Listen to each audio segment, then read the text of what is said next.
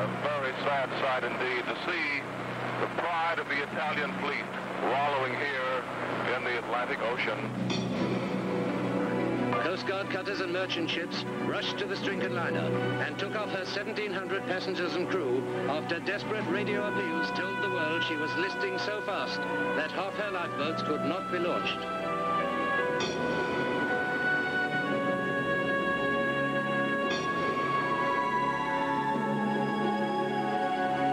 There are moving scenes at the ocean terminal as survivors are reunited with their friends and families. But behind the rejoicing, a question looms large that will have to be answered. How is it that one of the safest liners in the world collided in an ordinary fog and met her end in a matter of hours?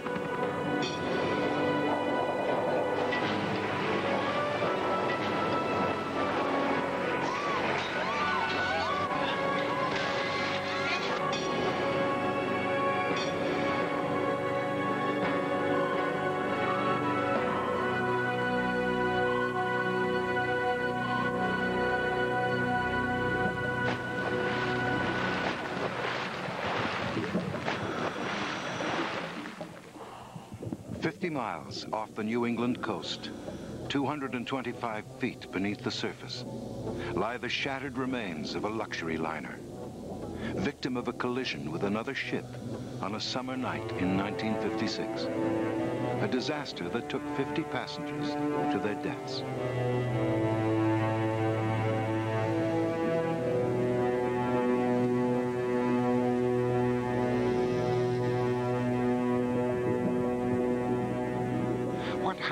That awful night and the fatal encounter between the Stockholm and the Andrea Doria has left one vital, haunting question. Who was to blame? The search for an answer begins in Genoa, Italy, on July 17th, 1956. It is the Andrea Doria's 51st voyage. To Italians, the Andrea Doria is more than a ship. She is a floating symbol of the country's art, architecture, cuisine, and culture. Italy's finest ship is commanded by Italy's finest captain, Piero Calamai, a veteran of 2 world wars, descendant of a proud seagoing family. He has devoted 40 of his 58 years to the sea. He is the only master the Andrea Doria has ever known. Capitano, buongiorno. Buongiorno. Aboard as second officer, 29-year-old Guido Badano. I was a second officer junior, but it was just 1 month. That was my second trip and third crossing. But I've been 13 months before as a third officer, senior. At the time I was in charge of the safety, so I was knowing the ship very well. Captain Calamai was a gentleman. He was a good seaman, a good captain, a good man. On this voyage, the Andrea Doria has a crew of 572 and carries 1,134 passengers. In first class, passenger Isa Santana is traveling with Annabelle, her 7-year-old daughter. The way we were treated in first class, it was the best of everything. Mr. Serra, he was the maître d'. He was magnificent. And every time he saw us coming in on board, oh, how nice to see you again this year, etc. And it was very nice. It was like being home, going home. For Merrill and Mike Stoller, a homeward cruise on the Andrea Doria is a fitting finale to a journey of celebration.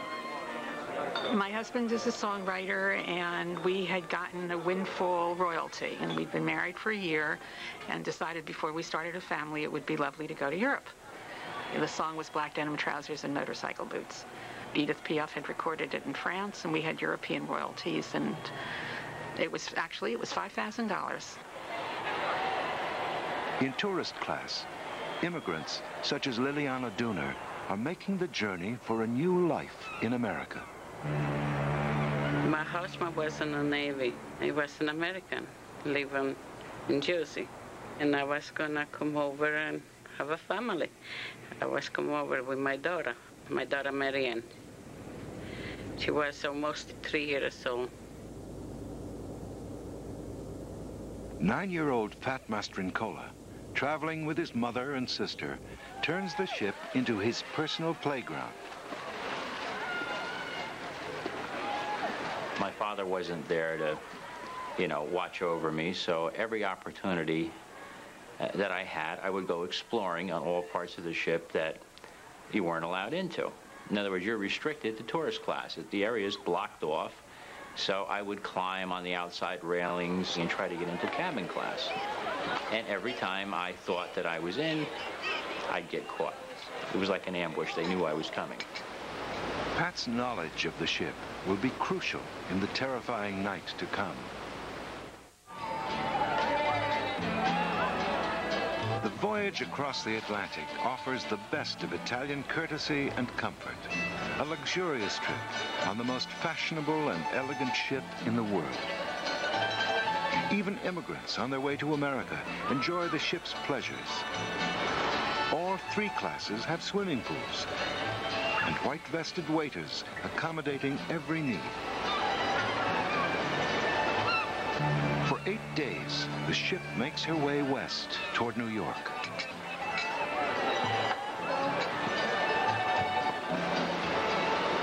Everything was perfect. Everything was perfect.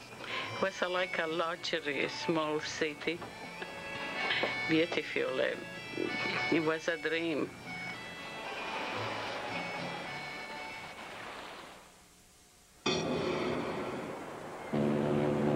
On July 25th, as the Andrea Doria nears the American coast, the Swedish liner Stockholm prepares to leave New York Harbor, bound for Sweden.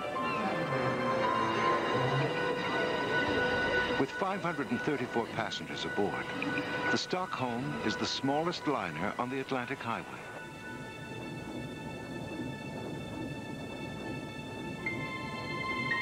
A tidy and practical vessel whose sharply pointed bow has been reinforced with steel to plow through icy Scandinavian seas. The Stockholm's captain is Harry Gunnar Nordenson. At 63, his experience rivals that of the Andrea Doria's captain, Calamai. But it's Nordenson's destiny to be away from his bridge at the fatal moment.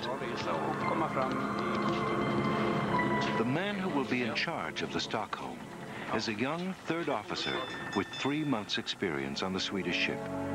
26-year-old Johan Ernst Carstens Johansson. For decades, Carstens has refused to be interviewed about the collision. Now, he breaks his silence. You can't build up a story around an accident like this and keep to it. That's impossible. As I see it, I know what I saw and I know what I did. But I never could try to fix it up. 11:31 a.m. The Stockholm leaves New York Harbor.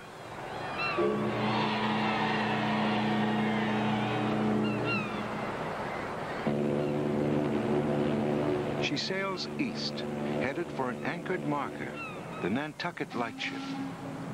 Under the North Atlantic Track Agreement, eastbound boats are supposed to go 20 miles south of the lightship. But Sweden is not party to the agreement, and Captain Nordenson follows a shortcut he has sailed more than 400 times before, sailing only a mile south of the lightship.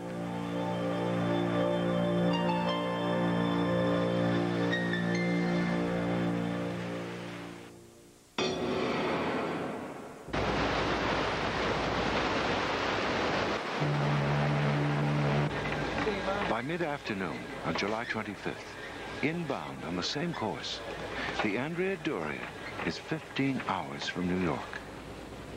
The ship has now sailed into a massive fog bank, a condition common to the North Atlantic in the summer. Captain Kalamai orders the ship's speed reduced from 23 to 21.8 knots. International regulations require a much greater reduction, but few ships follow the rule. The rules is a long talk about the rules. It is a general rule at that time, rule number 16. They say in case of fog, the speed must be reduced. Never had been followed. For Kalamai, like all passenger ship captains, time is money. He activates the radar to warn him of other ships in the fog. The radar will detect any ship within a 20-mile radius. Joining Kalamai for the evening watch are his most experienced officers. The captain himself, in his trademark beret, will guide the Andrea Doria until the fog lifts.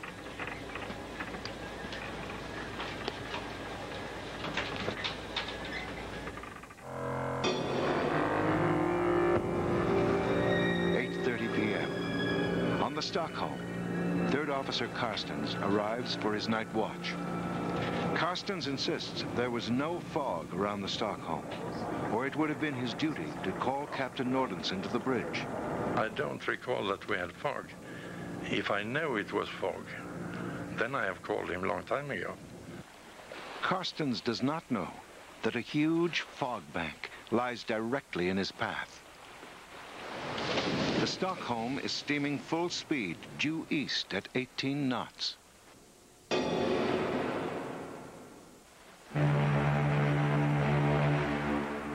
At 9:20 p.m., the Nantucket lightship appears on the Andrea Doria's radar screen, 17 miles ahead. Kalamai orders a course 1 mile south of the lightship, the correct route for inbound ships. But this time, an oncoming vessel will be directly in his path.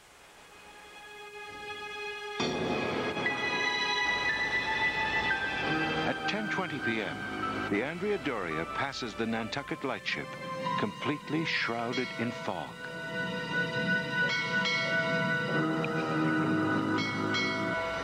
Now the Andrea Doria is in the home stretch.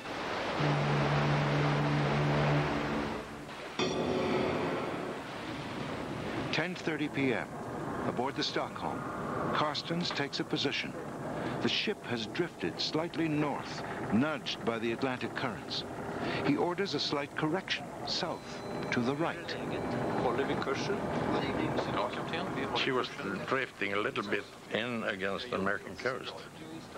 So I changed course, I think 2 degrees, but that's nothing. That was just a little bit, and what I was waiting for, that was to see the lights from Nantucket.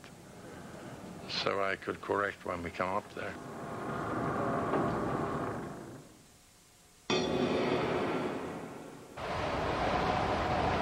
At 10:45 p.m., the Stockholm appears on the Andrea Doria's radar for the first time.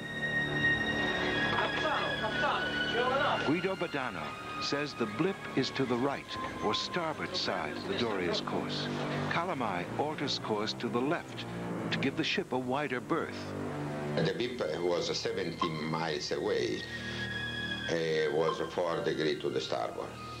We continue our course, then opened what we say was opening the angle, so it became 15 degrees to starboard. The practice on the Italian ship is to observe an oncoming vessel without plotting its speed and course. It is a routine that will contribute to catastrophe.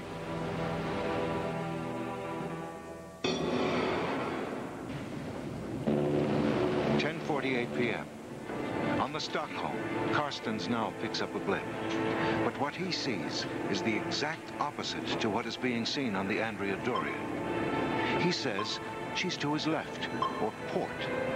She was clear on the port side, and I begin to plot her when she came nearer, and I realized that she would be clear on port side. That was not true. If you say that you see a ship on the port and the ship is on the starboard, this is not the truth. Andrea Doria case was a starboard to starboard situation, green to green, very simple. It is one of the world's busiest maritime highways, safely navigated by hundreds of ships every day. Yet tonight, two liners will meet in a fatal collision, a disaster that remains a bitter tangle of guilt and blame. We were supposed to dock. My husband was going off to play cards with some people, and I had promised to dance with some young Italian boys who were coming to the States for the first time. And they wanted to get some practice dancing, so I said I would stay up and I would dance with them. My daughter was asleep. I was up, and we were just about drinking the last drink for the trip anyway, and said good luck, etc., until we meet again. We was going to have a party. It was the end of the voyage. Was a babysitter watching the children in a room.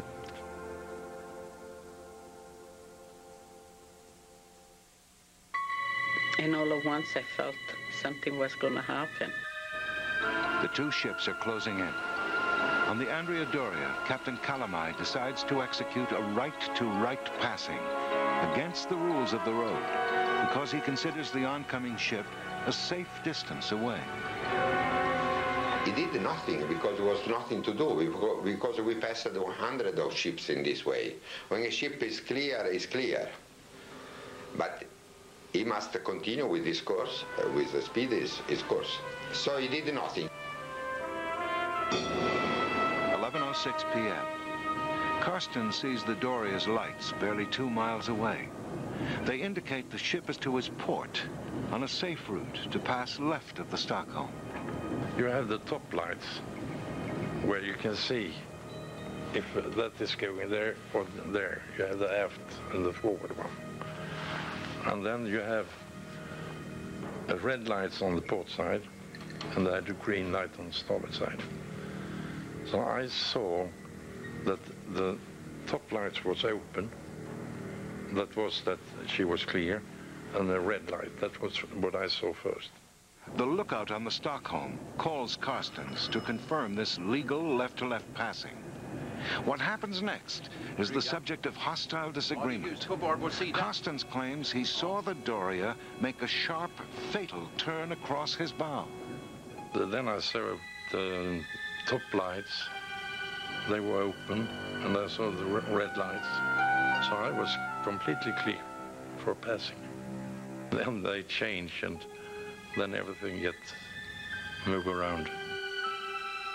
I see on her top lights that she was turning, and then her green lights come up. And then it was no good. Rules require Captain Calamai to turn right in a collision situation. But he instinctively orders hard left, hoping to outrun the oncoming ship. And then there was nothing to do. So the Captain Calamai say hard to port, trusting his own speed so fast that we had to say maybe we can escape. With a target at 200 meters, where you go?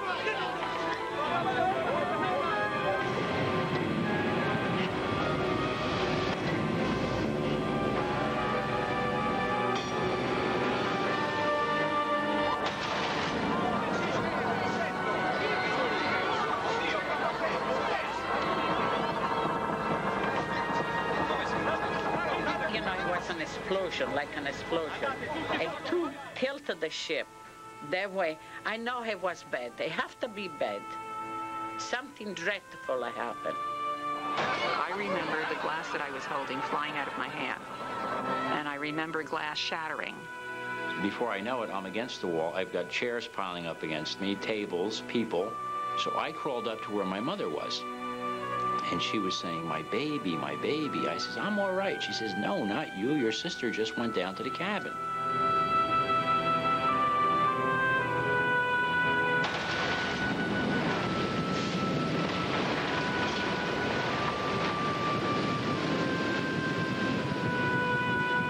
The knife-like bow of the Stockholm has penetrated 30 feet into the flank of the Andrea Doria.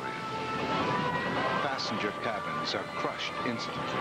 Walls are torn apart, beds shredded. Dozens of bloodied corpses fall into the sea, never to be recovered. In the first seconds, 40 people are killed. The cabin receiving the worst blow belongs to New York Times correspondent Camille Chanfara. He's killed instantly. His wife Jane is alive, trapped in the wreckage. Their daughter Joan, flung like a doll into the sea. And stepdaughter Linda is missing in the debris. On the Stockholm, Captain Nordenson rushes to the bridge. He asked what's happened, and I tell him, and then he began to sound the ship and check everything and see for survivors up in our front and so on. The Swedish ship is severely damaged. 75 feet of her bow is crushed and torn away. 4 crewmen are dead. Some of them we found, they were crashed in the collision. But the other one were down in the cabin. They must jump into the sea or something. I don't know. You know, there were nobody who had a chance to help them in the beginning when we didn't know what happened to the ship. And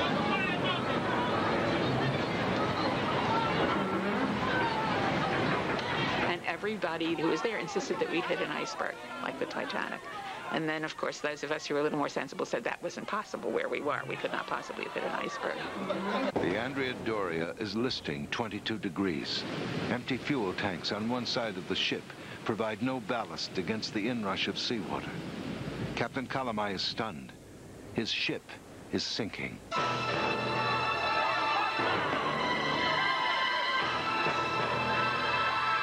can tell you this.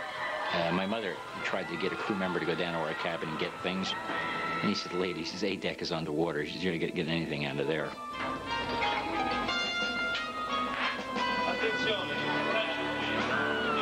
For passenger, I made an announcement. Passenger must go to their master station wearing their life belts and keep calm.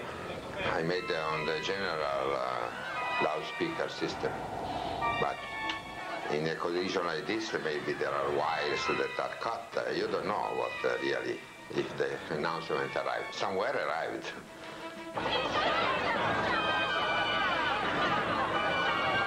Nothing. Nothing. No messages, no life jackets. It was not a happy situation. Nobody was saying anything. That is what was upsetting me, because I didn't know whether we were going to live or die or what.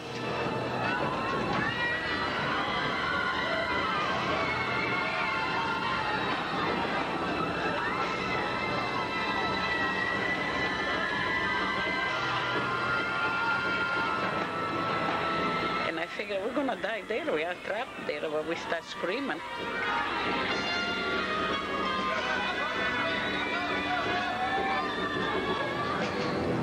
A mile away, the Stockholm stands off to avoid another impact. Consumed with the safety of his own vessel, Captain Nordenson does not contact the Andrea Doria. The Andrea Doria's severe list leaves half her lifeboats useless. Captain Kalamai does not give an order to abandon ship, as only half his passengers would stand a chance of surviving.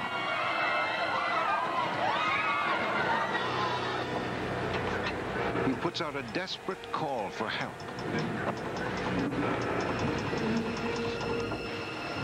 Ships in the area race to the rescue.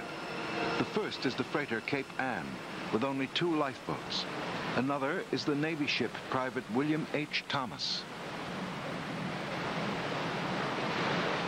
Henry Talbot is an 18-year-old student spending a summer aboard the Thomas. I would guess it was probably around 11:30 at night. We were called to man our lifeboat stations, and then the word started to get around before the announcement was made that there had been a collision at sea.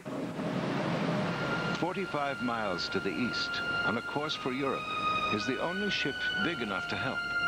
The Ile-de-France, at 46,000 tons, is one of the largest liners afloat. Her captain Raoul de Baudillon makes a decision that will make him a hero. He ignores his own schedule, turns his ship around, back toward the sinking Andrea Doria. It will take him over 2 hours to reach her, a race against time, with 1,700 lives hanging in the balance. 1 hour after the collision with the Andrea Doria, the Swedish liner Stockholm is no longer in danger. Captain Nordenson orders lifeboats sent to the sinking ship.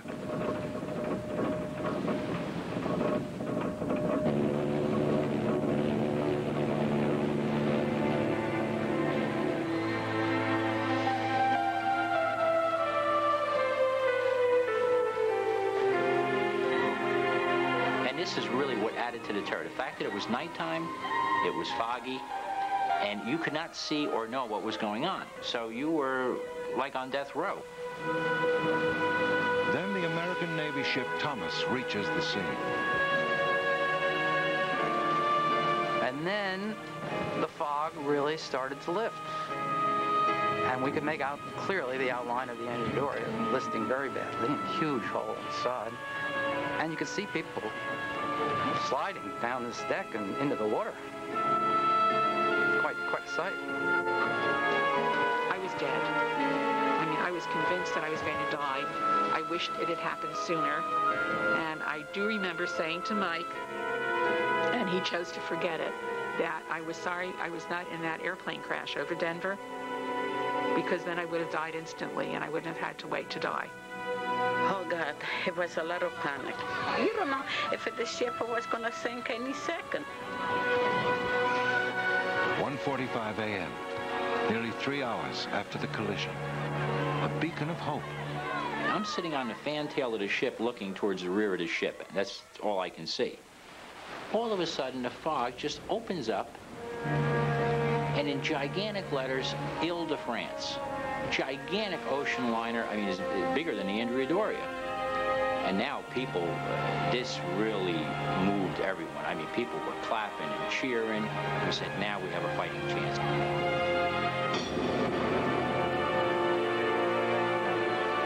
Lifeboats shuttle back and forth, frantically evacuating more than 1,600 passengers and crew.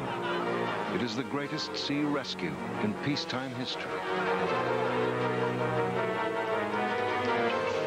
To escape the sinking ship, Liliana Dooner ties a rope around her 3-year-old daughter, Marianne. We're going to lower her down, and we start screaming. I say, any lifeboats, I will come by. She started crying. We start calling, screaming. The rope slips. And I jump in. Now, I don't know if I got Marianne halfway, but I know I was in the water with Marianne. I know we went under. We went underwater. But I got ahead. One of the crewmen threw himself in, got me and Marianne. They lifted me over the side of the ship, and the only way I got down that ladder was that Mike came after me and kept stepping on my hands, so that I had to keep moving them. I don't know how that lifeboat got into the water, but it was there, and it was waiting underneath this ladder. My mother said to the French crew member, as soon as she got in the boat, we sat down. She said to this French crewman, she says, oh, thank God we're saved. And you looked up, and there's the Andrea Doria, you know, leaning over your head, and the French crew member says to my mother, he says, ma'am, if this thing goes over, we're done. He says, you're not saved yet.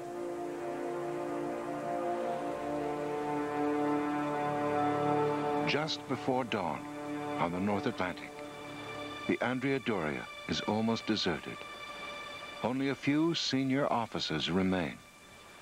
Guido Badano senses that his captain intends to die on the ship. He spoke with me personally during the long period we stayed together. A certain talk surprised me because a certain moment after the France arrived, he told me, if you go back to Genoa, you will meet my daughter, tell them that I did what I was to do, what I think was to do. Badano convinces Calamai to leave, but the captain's career at sea is over.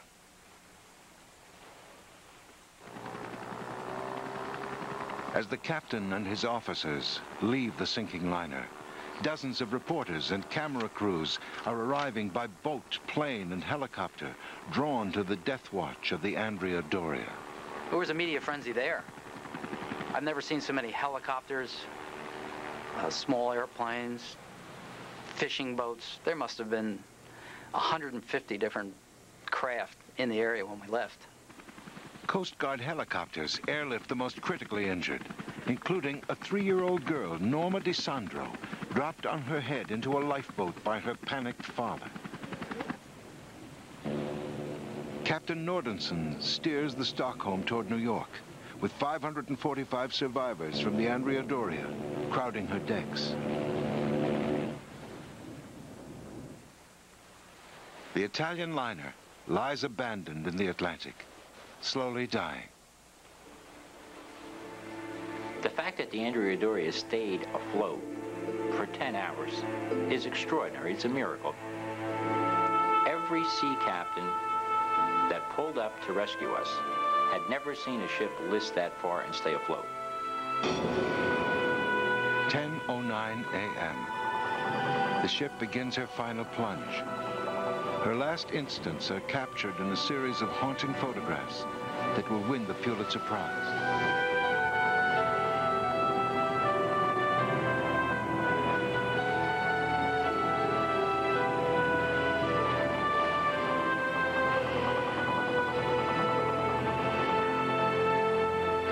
It was very beautiful. It was very sad for me. It was like when you lose a good friend, a young one. It was something very, very sad.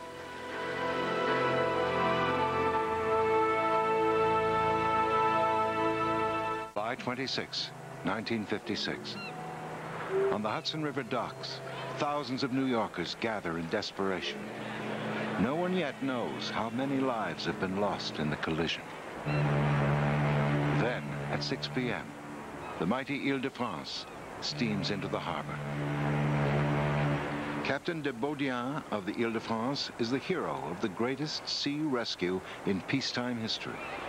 He has brought 753 survivors from the Andrea Doria. 3 other ships bring the roster of the living to more than 1,000. First things, I saw the Statue of the Liberty. I don't know why. I saw, the land and the Statue of Liberty. I think everybody that cried is silent. And I know how I was safe. But the joy of reunion is darkened as the news spreads. 52 people are still unaccounted for. ABC Radio news anchor Edward Morgan is informed that his ex-wife Jane and daughter Linda are among the missing.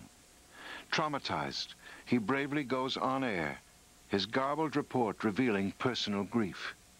Good evening. Here is the shape of the news. Tonight, it is the shape of disaster. This is a jumble story. Take, for instance, a particular case, the case of a person who had relatives aboard the Andrea Doria and was notified this morning that the 2 ships, the Stockholm and the Andrea Doria, had collided in fog last night.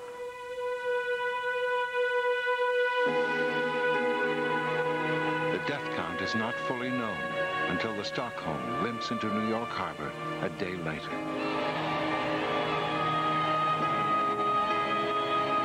Jubilation for the families of the living.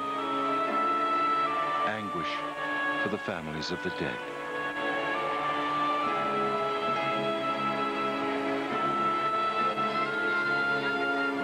Lillian Dooner's heroism in rescuing her daughter makes her an instant sensation with the press. I see my baby in the water, I jump for the ship.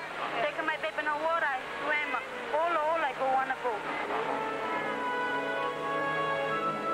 For another family, tragedy. The DeSandros rush to hospital to see their 3-year-old daughter, Norma. She dies before they arrive.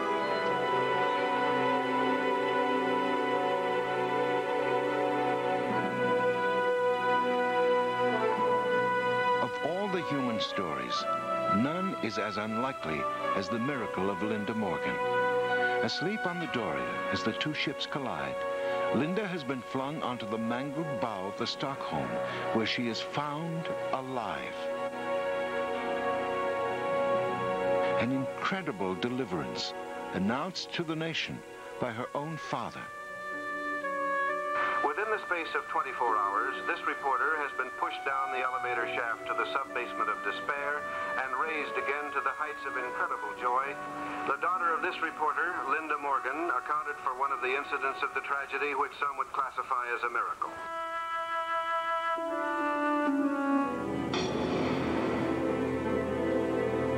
On September 19th, 1956, the inquiry begins in New York.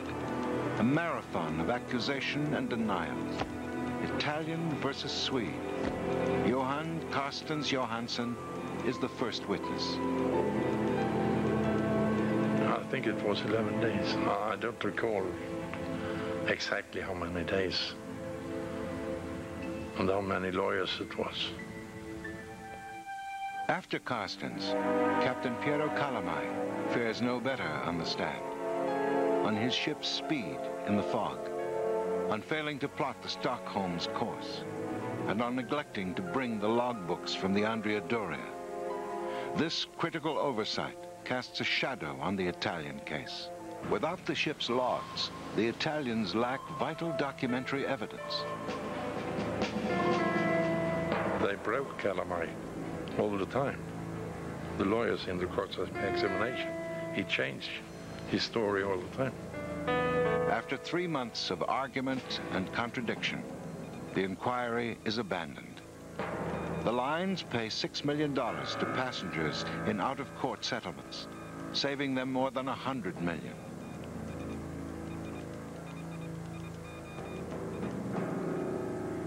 It's a prudent business-like settlement, but to this day, it has never officially been established who made the fatal error.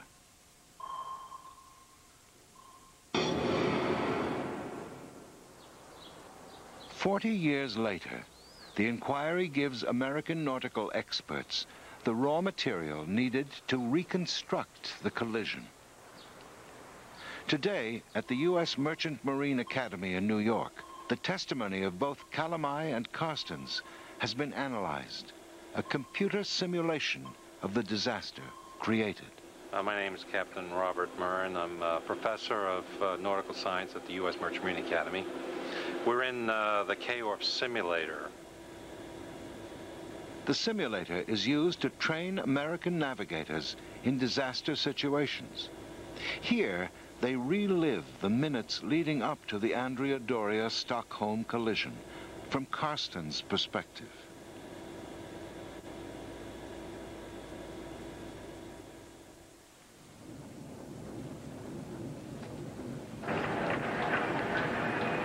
We're on board the MV Stockholm outbound from New York on the night of July 25th, 1956. It was near the end of Carstens Johansson's 20 to 24 watch. Carstens Johansson was at the chart desk and he was plotting his 2300 radio direction finder fix. After plotting his fix, Carstens returned to the radar scope to see if there were any contacts on the radar. On the radar scope, he observed a pip just to the right of his heading flasher. He plotted this contact at 12 miles away. According to the simulation, Carstens has made an innocent error that triggers disaster. He has his radar set on the wrong range scale. He believes he is 12 miles away from the unseen ship, with plenty of time to turn right for a safe port-to-port passing. In fact, he's less than 4 miles away.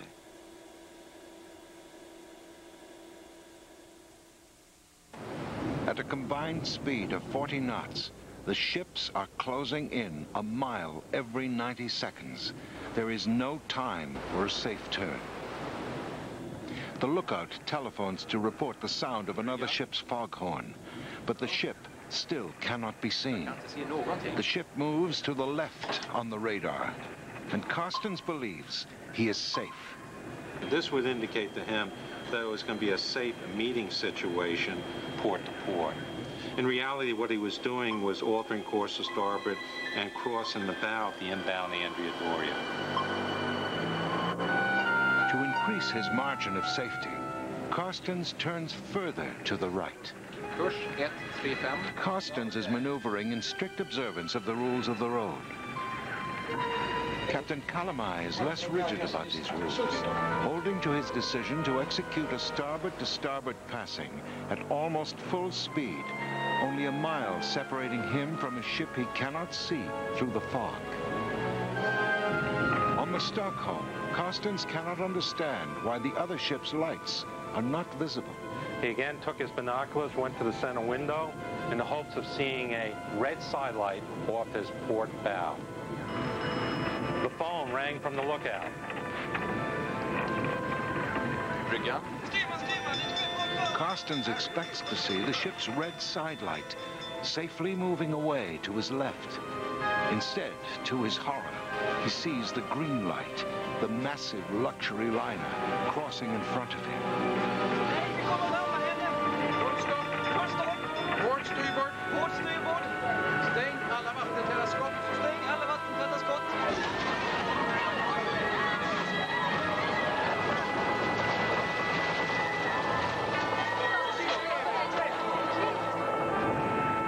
Carstens Johansson does not accept the theory that he misused his radar.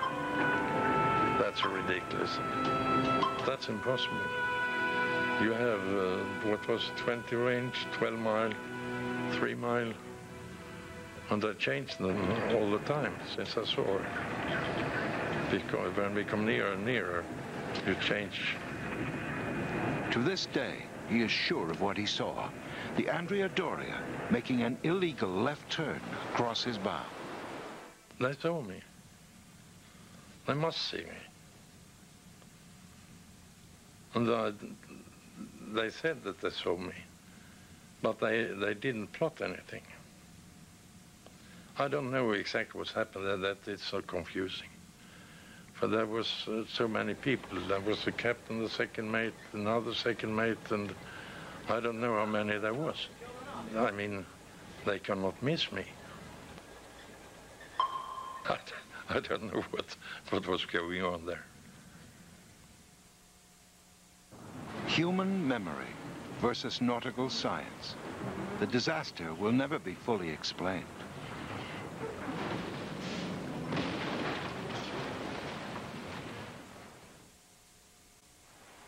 Today, the U.S. Merchant Marine Academy teaches the Andrea Doria Stockholm disaster as a textbook example of radar-assisted collision. In the aftermath, strict rules about sea lanes approaching and leaving the United States are implemented. Training of all bridge crews on radar navigation is enforced, and liners on the North Atlantic are equipped with bridge-to-bridge, captain-to-captain radios. Carstens goes on to become a captain of passenger and cargo ships and retires in Sweden with a record as clear as his conscience. Guido Badano also rises to the rank of captain before retiring in Genoa, Italy. The Andrea Doria's Captain Calamai would never go to sea again. He dies in 1972, muttering his final words, "Are the passengers safe?"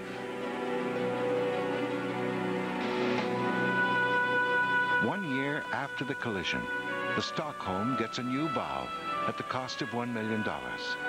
She still sails the Atlantic with chilling irony as the Italia Prima, an Italian passenger liner. The Andrea Doria lies still and silent, a broken remnant of a collision that never should have happened. Experts and survivors will continue to look for answers, but they cannot bring back the dazzling ship and an era of elegance lost forever.